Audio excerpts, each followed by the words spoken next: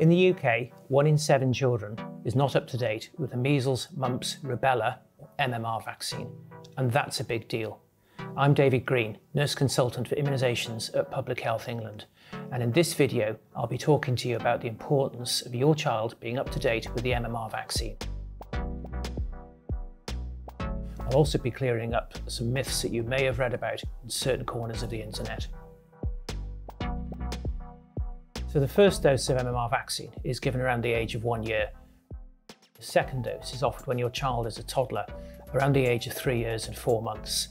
Crucially, you need both doses to be fully protected. One dose isn't enough. Your child may have a sore arm or leg, a headache, and possibly a fever for a day or two after the vaccine has been given. Don't worry, this is entirely normal after vaccination. Obviously, it's better for your child to be vaccinated on time, but if your child has missed a vaccine, don't worry, it can be given at any time. Make an appointment with your doctor for your child to be brought up to speed with the MMR jab.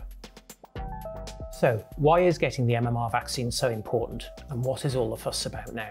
The real worry at the moment is measles. Measles is a highly infectious viral illness. Some people with measles may need to be admitted to hospital, some of them may have life-changing complications, and some of them may even die.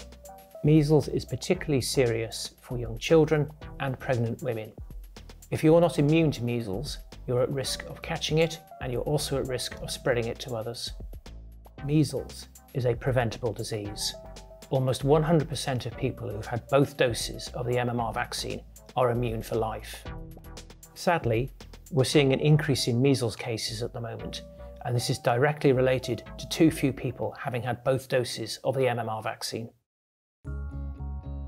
Okay, let's address some of the elephants in the room, the horror stories that you may have read online. The idea that the MMR vaccine causes autism is totally, utterly, and completely wrong.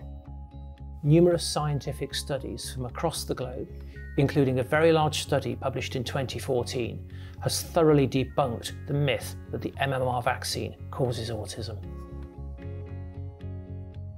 If you hear anyone telling you that the MMR vaccine is in any way related to autism, you can be confident that they are completely wrong. There are no chemicals in the MMR vaccine that are harmful to your child in the tiny doses they receive. You may have read or seen online concerns about mercury in MMR vaccines. I can assure you that this is completely false. There is no mercury in the MMR vaccine. Having the jab does not overload your child's immune system. In fact, it helps it. Studies have shown that receiving multiple vaccines at the same time are in no way harmful to your child's immune system. In fact, your child's immune system will be working harder when it has a simple infection, such as the common cold.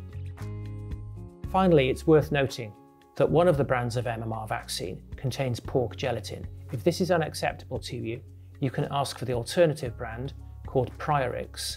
This does not contain pork gelatin and is just as safe and effective. I think I've covered the most common rumours that we see and hear, but if you have any specific concerns, you can talk to your GP or your practice nurse. Having jabs isn't fun, but it's really important for you and your child and your community that you're protected against measles, mumps and rubella. If you have any more questions, please write them in the comments below and we'll do our best to answer them.